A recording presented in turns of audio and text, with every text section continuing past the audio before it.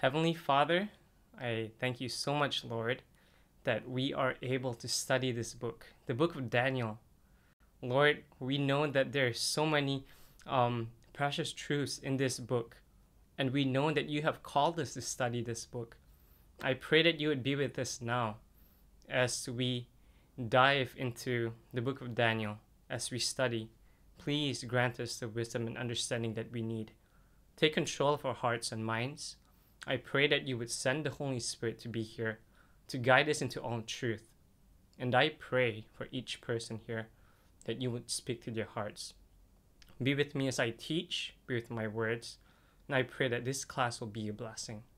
I thank you so much, Lord, for hearing and for answering our prayers, and I pray these things in Jesus' name. Amen. Okay, so we are going to go right into it.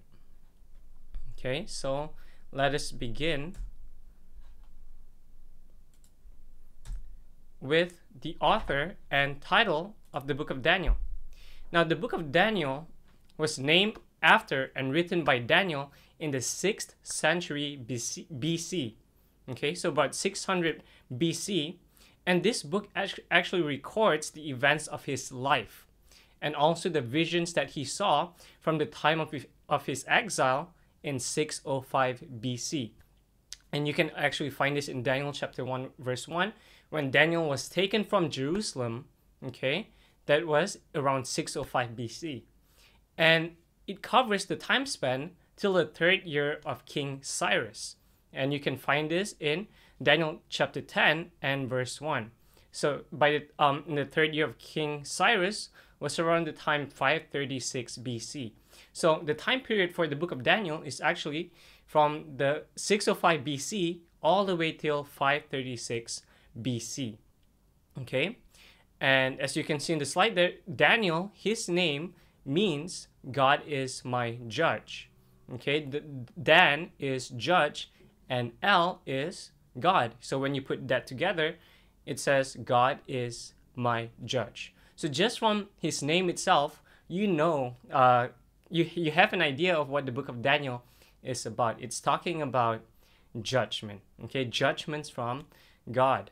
Now, Daniel was a young man of noble blood, okay? As we will see in Daniel chapter 1 later on, he was of royalty, okay? And Daniel was exiled from Judah during the time of King Jehoiakim, okay? There was the king that was reigning during that time.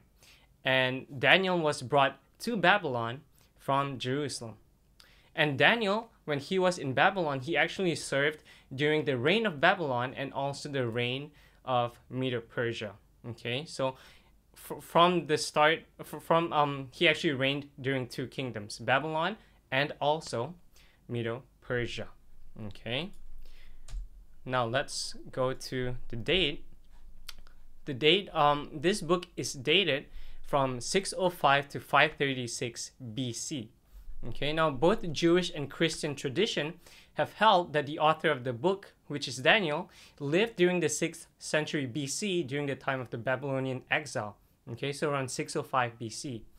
Now, many of the chapters of this book are dated and range, like as I mentioned, from the 1st year of Nebuchadnezzar's reign, which is 605 BC, to Cyrus's 3rd year, 536 BC. Now, when we think about the book of Daniel, some have doubted the dates that are actually found in this book. Okay, why? Why do they doubt? It's because the dates in Daniel are so accurate. And the book of Daniel actually predicts future events, specific events accurately. Okay, it gives specific events and also specific dates. And you know, people question that. They use that as a reason to say that, you know, because it's so specific, it's so direct, it's so, you know, it has specific dates and events, it cannot be true. It's just too much of a coincidence to be true. But friends, that is actually even greater evidence that the book of Daniel is true because it is inspired from God. Okay, if you actually study the book of Jeremiah 25:11, okay, actually gives us specific time prophecy in regards to the book of Daniel. Okay, it talks about how the Jews will be in Babylon for 70 years. Okay, so when it comes to prophecy, especially the book of Daniel, there are specific dates, specific timelines, specific events. And this just shows that the book of Daniel and the Bible as a whole can be trusted because it can predict future events and also give us specific dates. Okay. Now, when we talk about specific events and dates as well, the specific dates and events in Daniel's prophecies serves its purpose. Okay, how? Because it shows carefully how God has planned events. Okay, it shows us how God has governed those events and bring them to perfect ends. Therefore, the faithful people, God's faithful people, can recognize that none of their troubles are taken by God by surprise. Okay, God is not surprised by things that happen.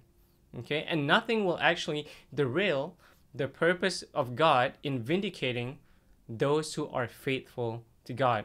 Okay, so in the case of Daniel, Daniel was faithful to God, and because of that, he vindicated God. Okay, and this is actually very relevant to us, to God's people, especially living in these last days. Okay, because we are living at a time when, if you look in the world, signs are fast fulfilling. We know that Jesus is coming soon. And actually, when we study the book of Daniel, we will see many parallels to our time and the things that are taking place in our day today. So the book of Daniel is very, very relevant to us, God's people who are living in the last days. Okay, so once again, the date for the book of Daniel is around 605 to 536 BC. All right. Now we look at the theme of Daniel. Okay. Now the central theme of the book of Daniel is the setting up and removing of kings as God pleases. Okay. So God sets up kings and he removes them. This is the central theme of the book of Daniel. Now let's go to a few Bible verses here. Let's go to Daniel chapter 2 and verse 21. Okay, Daniel 2:21. The Bible says this: "And he changeth the times and the seasons. He removeth kings and setteth up kings. He giveth wisdom unto the wise and knowledge to them that know understanding." Okay, so here in Daniel chapter 2, we see this theme come up. God sets up kings and he removes them. Okay, and let me give you an example of when that happened. Let's go to Daniel chapter 4, verses 34 to 37. The Bible says this: "And at the end of the days, I, Nebuchadnezzar, lifted up mine eyes unto heaven, and my understanding returned unto me. And I blessed the Most High, and I praised and honored him that liveth forever, whose dominion is an everlasting dominion, and his kingdom is from generation to generation. And all the inhabitants of the earth are reputed as nothing. And he doeth according to his will in the army of heaven, and among the inhabitants of the earth. And none can stay his hand, or say unto him, What doest thou? At the same time my reason returned unto me, and for the glory of my kingdom mine honor and brightness returned unto me. And my counselors and my lords sought unto me, and I was established in my kingdom, and excellent majesty was added unto me. Now I, Nebuchadnezzar, praise and extol and honor the King of heaven, all whose works are truth, and his ways judgment, and those that walk in pride, he is able to abase." Okay, so Daniel chapter 4, this is where King Nebuchadnezzar, his kingdom was taken from him. Okay, and we will study this in the future. He actually, because of his pride, he loses his kingdom, which is Babylon. Okay, so God can set up kings. He can remove them as he pleases because God is in control. Okay, and all the kingdoms of this world will eventually come to an end. It will be replaced by God's kingdom. Okay, and God's kingdom is one that will never pass. It will stand forever. And one more thing we see in the book of Daniel is though trials and difficulties will come, they will continue for God's people who are faithful until the end. Those who are faithful will be raised to glory. Okay, they will receive honor and they will receive everlasting life in the final kingdom. Okay, so those who are faithful, even though they are persecuted, even though they are faced with trials, they will reap the reward, which is they will inherit God's kingdom. Okay, so that is the theme of the book of Daniel. God sets up kings and he removes them as he pleases. All right. Now let's look at some key themes in this book as well.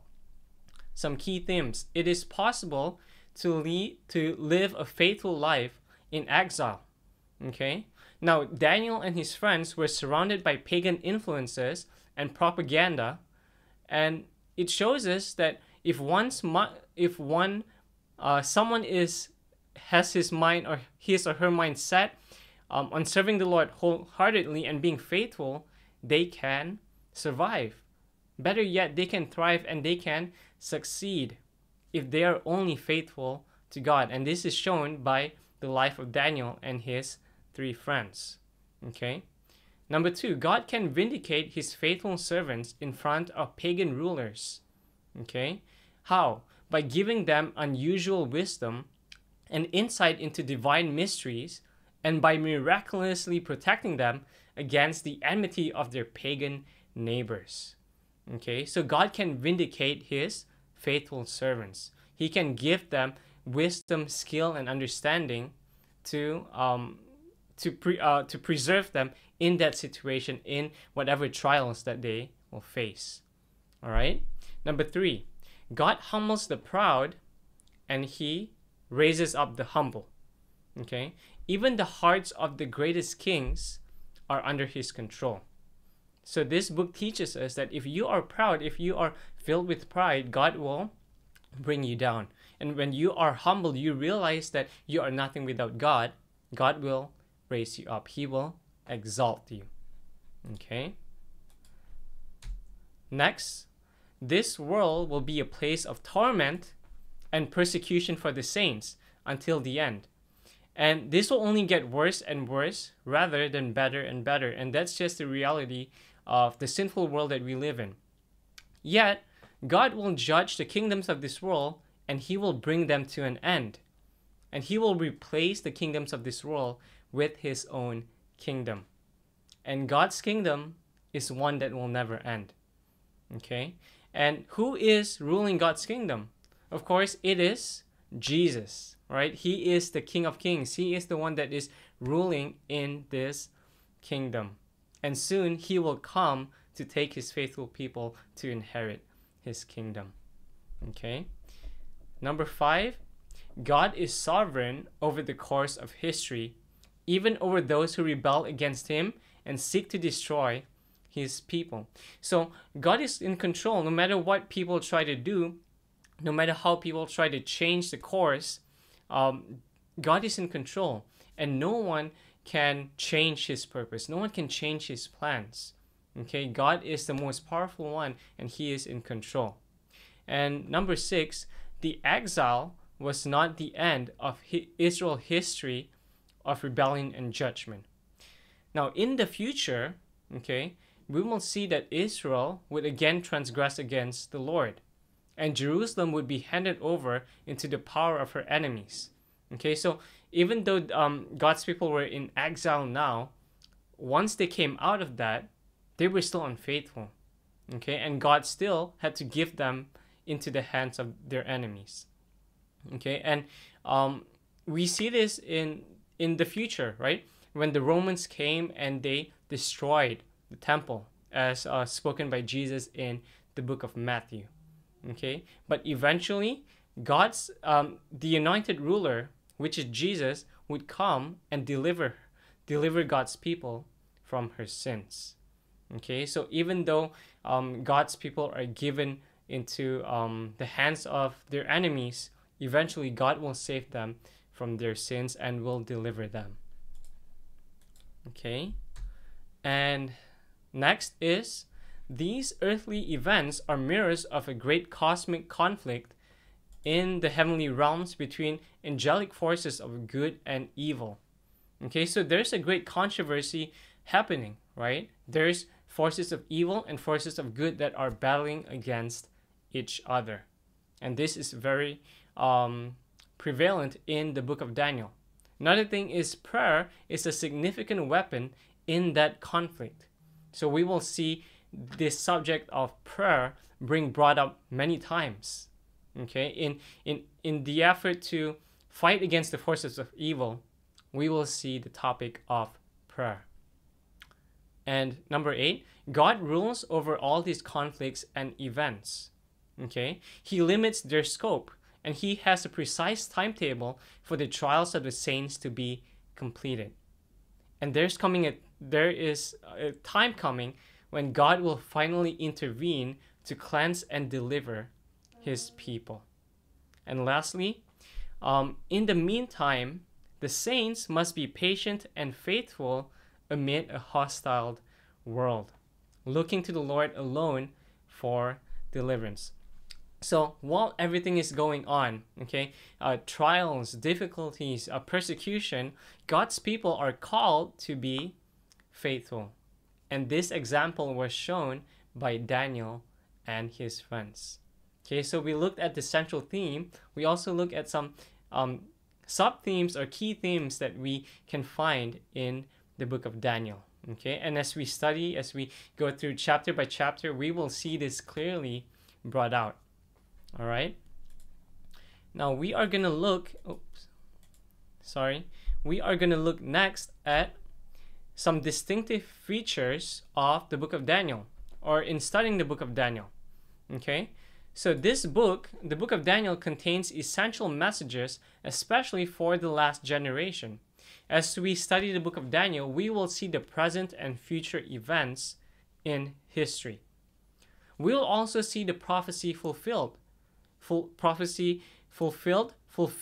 and also prophecy that will be fulfilled in the future. And before we actually get into the book, we will also look at some tools that will be helpful throughout our studies. Okay, so as we use these tools, it will help us to gain a better understanding of the book of Daniel. And the right tools, friends, when we are studying the Bible, when we use the right tools, it can prove to be most effective. Okay, I want to read you a quote here from the Review and Herald, November 10, 1896. Ellen White says this: as a people and as individuals, we need to have a deeper sense of our duty to God and our responsibility to the world. There should be more earnest study of the scriptures. I have been deeply impressed with the importance of studying the book of Daniel in connection with the smaller prophets, especially Malachi. And we need to give careful attention also to the lessons taught in the building of the tabernacle and the temple, and in the temple service. Through the prophets, God has given a delineation of what will come to pass in the last days of this earth's history. And the Jewish economy is full of instruction for us. Okay, so Ellen White tells us that we need to study the book of Daniel. We need to be acquainted with the sanctuary, with the temple, with its services. We need to know what is the relevance of the temple, the sanctuary to our lives, so that we can be prepared for the last days. We can be prepared for the coming of Jesus. Okay, let me read to you another one. Sorry, once again. Review and Herald, February 4, 1902. In the night season, I was in my dreams in a large meeting with ministers, their wives, and their children. I wondered that the company present was mostly made up of ministers and their families. The prophecy of Malachi was brought before them in connection with Daniel, Zephaniah, Haggai, and Zechariah. The teaching of these books was carefully investigated. The building of the temple and the temple service were considered. There was close searching of the scriptures in regard to the sacred character of all that pertained to the temple service. Through the prophets, God has given a delineation of what will come to pass in the last days of this earth's history, and the Jewish economy is full of instruction for us. So it's pretty similar to the previous quote, right? But once again, she's saying that, the ministers, right? The ministers, the families, they need to study the prophecies in the book of Daniel. Yes, all the prophets, other prophets as well, like Malachi, Zephaniah, Haggai, but especially the book of Daniel. Okay, so we need to take time to study this book. Okay, one more. In Testimonies to Ministers, page 112. The light that Daniel received from God was given especially for these last days. The visions he saw by the banks of the Ulai and the Hiddekel, the great rivers of Shinar, are now in process of fulfillment, and all the events foretold will soon come to pass. Okay? So it's for those that are living in the last days. And who are those people that are living in the last days? It's us. So more than ever, we need to study the book of Daniel. We need to be acquainted with his prophecies. We need to study the book of Daniel so that we can be prepared. We can be aware of what is taking place, what is going to happen. We can be a light to others as well. We can warn them. We can prepare not only ourselves but others for the coming of Jesus. Okay. Now I'm going to bring you to a Bible verse here in Matthew 24, verse 14 and 15. Okay, Matthew 24, verse 14 and 15. The Bible says this, "And this gospel of the kingdom shall be preached in all the world for a witness unto all nations, and then shall the end come." Verse 15, "When ye therefore shall see the abomination of desolation, spoken of by Daniel the prophet, stand in the holy place. Whoso readeth, let him understand." Now Jesus is speaking here, and he's speaking to his disciples, and he's telling them to study the book of Daniel so that they can understand this prophecy. Okay, and you see that phrase there, "whoso readeth." Okay, that phrase, "whoso readeth," is referring to whoever is searching for the true meaning of the Bible. Okay, so those who are seeking to understand what God has for them in the future, those who have a clear purpose in studying the Bible, those who have a desire for truth, these people will understand. God will help them to understand. And this is a similar statement that we find in the book of Revelation. Okay, so Revelation chapter 1 and verse 3. The Bible says this, "Blessed is he that readeth, and they that hear the words of this prophecy, and keep those things which are written therein, for the time is at hand." See, there's a blessing to those who read, to those who hear, and to those who keep the words of the prophecy, the books that are found in the Bible. So then, we should read, we should hear, we should keep the things that are written in the Bible, especially the books of Daniel and Revelation. And you see, many people will say that we're not supposed to understand Daniel and Revelation.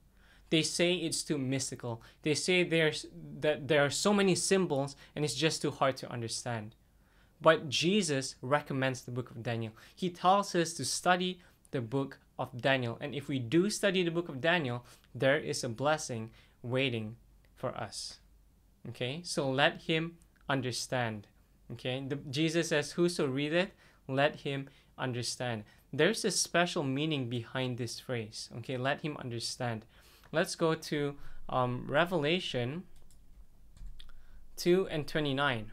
Okay, Revelation chapter 2, 29. The Bible says this, "He that hath an ear, let him hear what the Spirit saith unto the churches." This is same as "he that readeth, let him understand." Now, is it unusual for someone to have an ear? No, it's pretty common, right? As human beings, we all have ears. Everyone has an ear, and everyone should understand what the Spirit has to say. But does everyone understand spiritual things? Sadly, no. Why? because we lack that spiritual discernment that comes from the Holy Spirit. And we need that spiritual discernment if we want to understand spiritual things.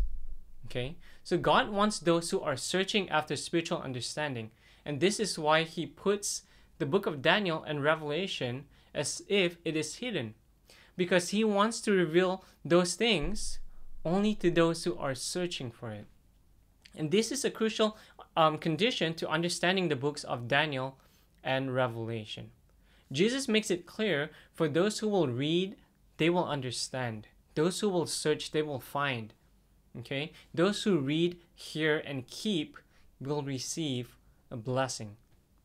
And those who have understanding will be able to grasp the full message of this book. So we need to have an ear to hear what God is saying. We need to ask God for the Holy Spirit to give us spiritual discernment so we can understand the book of Daniel. Okay, let's also go to Matthew 13 verse 9. The Bible says, "Who hath ears to hear, let him hear." This is the same as in Revelation. Okay, now when Jesus was speaking these words, what was he referring to? Okay, now he was referring to the context of Matthew 13 is Jesus just gave them a parable. Okay, and he's telling them, "Who hath ears to hear, let him hear." Now this contains a lot of symbolic terminology. Jesus is saying here that if you are really searching for spiritual discernment, you will understand, you will be able to hear what he is saying. And this is the preparation that we need as we study this book, the book of Daniel. Okay, let's go to one more Bible text here. Matthew 13:34. Okay, same chapter, verse 34. It says, "All these things spake Jesus unto the multitude in parables, and without a parable spake he not unto them." Now, why did Jesus speak in parables? Okay, why did he have to speak in parables? Number one, he needed to protect the truth from the people he is rebuking. Okay, so in this context, it was the scribes and the Pharisees. Okay, and he needed to protect the truth from those people. The books of Daniel and also Revelation are full of symbols because God wants to protect his truth from his enemies. He wants to protect his truth from those who will misuse it, from those who will use it for their agenda. So God needs to protect, number one, God needs to protect his truth from his enemies. Number two, it's because it's easy to remember and understand. You see, if we have spiritual discernment and we know the meaning behind it, it will be easy for us to understand. Without spiritual discernment, of course, we will not understand. So we need to ask once again for spiritual discernment from God. We need to ask for the Holy Spirit so we can truly understand the meaning of the book of Daniel. We can uncover, we can unlock the mysteries in this book. And with the Holy Spirit's help, it will become easy for us to understand. Okay? Now let's go to the next one, which is, what is the problem of Daniel and Revelation? Okay? Now Daniel and Revelation, they are easy to understand if we have spiritual discernment. It's easy to understand if we have the right tools to unlock the mysteries. And you see, we can have confidence in reading Daniel and Revelation, but only if we come to the book of Daniel with a sincere desire to arrive at truth. Only if we realize that on our own we cannot understand this book and we ask for the Holy Spirit, we ask for help, we ask for spiritual discernment, then God will truly make it easy for us. And the thing is, some people object. Some people say that we cannot be sure how to understand these books. People will say, how can you be sure you're right? You see, why can't people understand these books? It's because they don't have the desire to search them, or they don't have the spiritual discernment. Okay? And like we saw this just now. Ellen White says if we study these books rightly, we would have spiritual revival in our church. We would be prepared for the last days. We would be given instruction in regards to the future. So, are studying the books of Daniel and Revelation important for us? Yes. Right? Studying these books are vitally important for our churches. Okay, and so once again, I want to encourage you, if you are studying this book for the first time and your church has not studied this book in detail or verse by verse, I want to encourage you, after this class, with your notes and with your commentary, go and teach. Even if it's just a few people, even if it's just a small group, teach this book. Teach the things that you have learned, and revival will happen in our churches. Okay? We have the responsibility of giving the right interpretation of these books to God's people, to our churches. But first, we need to understand, we need to be able to discover for ourselves what the book is telling us, the true meaning behind this book. And only then can we teach and can we share. Okay? Now, let's look at the overview of the book of Daniel. Okay? The big picture of this book. Now, Daniel has 12 chapters. 6 chapters contain stories, and the other 6 contain prophecies. But there is one chapter which has a prophecy in the first 6, and there's one chapter which has a story, but basically you can cut the book in half. Okay, so for example, in Daniel chapter 2, you see that the first part is actually a story. And then towards the end, from the middle to the end, it contains prophecy. Okay, and in Daniel chapter 10, okay, it's also the same, right? You have a story, but you also have prophetic meaning behind it. But for the rest of the chapters, some chapters are purely narrative stories, and some chapters are just prophecy. But in every chapter, you will find prophetic meaning. You will find a lot of symbols that we need to uncover, that we need to understand the meaning of. Okay? And we need to understand Daniel to understand the prophecies in Revelation. And that's why we always recommend you to study Daniel before you study the book of Revelation.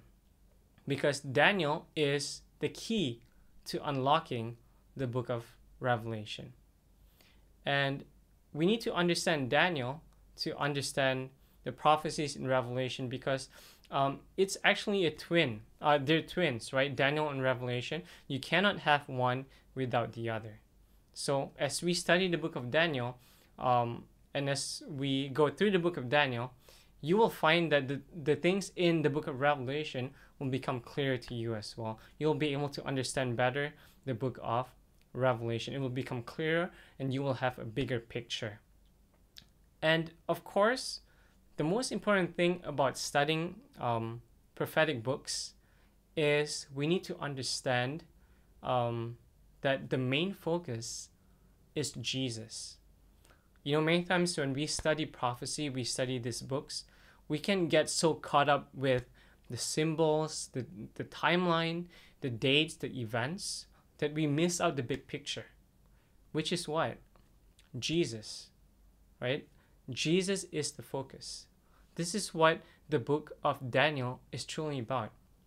It's pointing us to Jesus, our Savior, our intercessor. It's showing us that Jesus is faithful. He will be there for us. He will be there to help us in our trials and our difficulties, right? So the focus is Jesus.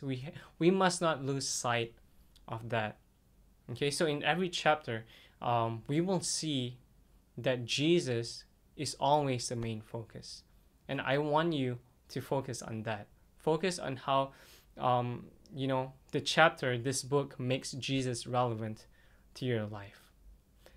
And, when we look at the book of Daniel, especially the stories, like the fiery furnace, the lion's den, many of us grew up, especially for the younger ones, right? We grew up listening to these stories when we were kids, right?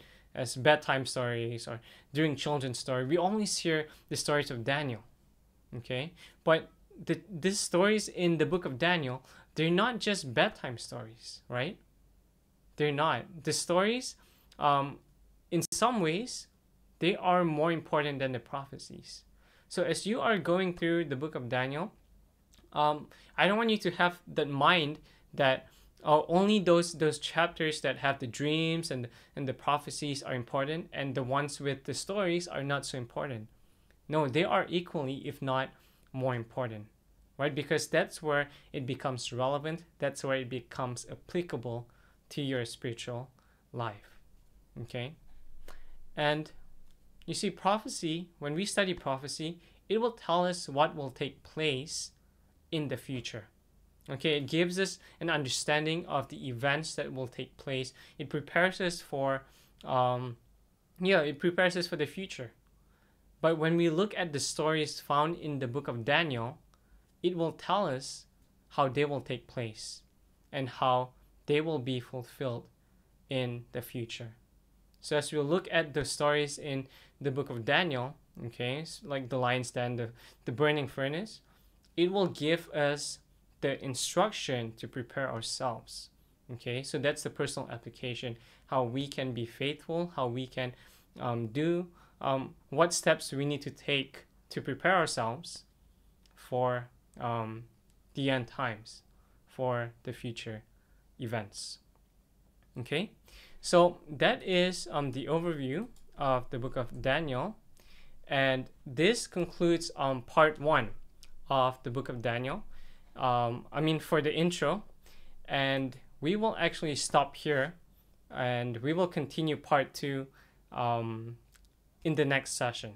Okay, so in part 2 we'll talk about the purpose of prophecy, and we'll go deeper into the meaning of prophecy and why it's so relevant to us. Why do we need to study prophecy? We'll look at Jesus using prophecy and how we can apply that to studying the book of Daniel. Okay, so with that, we will close this first session here. And if you have any questions so far, please just put it there in the Zoom chat, or you can even WhatsApp to Evelyn, or if you have my number, you can WhatsApp me as well, and we will address those questions as we begin the next session.